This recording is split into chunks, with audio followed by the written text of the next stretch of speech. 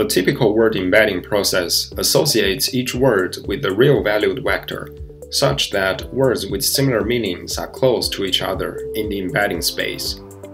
Word embedding is usually trained in an unsupervised fashion on large corpora. There are various successful approaches, for example, word-to-vec, glove, fast text, and matrix factorizations. Word embedding has tremendous influences on natural language processing. However, several questions remain not well answered.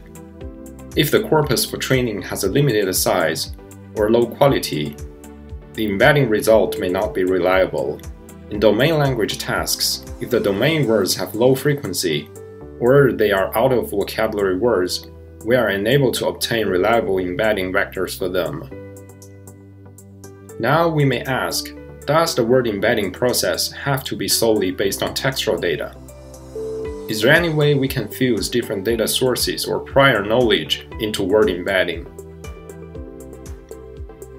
In chemistry and medicine, there are usually thousands or millions of terminologies and abbreviations. Obtaining reliable embedding vectors for them is difficult.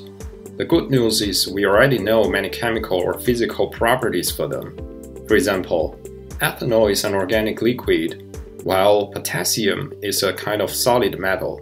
If we cannot obtain embedding vectors for ethanol and potassium from textual data directly, is there any way we can embed them in the semantic space given their representation vectors defined in some prior knowledge data? In financial news analysis, there are also thousands of company names. Can we derive company name embeddings based on their stock trading information? This problem can be defined as follows.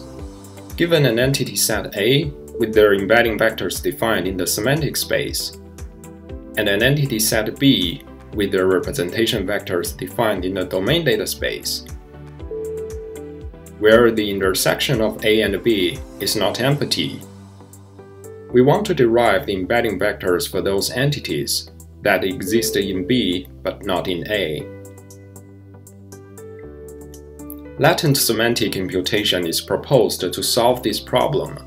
It is a method to combine entity representations from different spaces, where the latent structure of the entities is formed as a graph, and the imputation process mimics representation diffusion. If you are interested in this work, please come to my talk at KDD 2019. See you in Anchorage!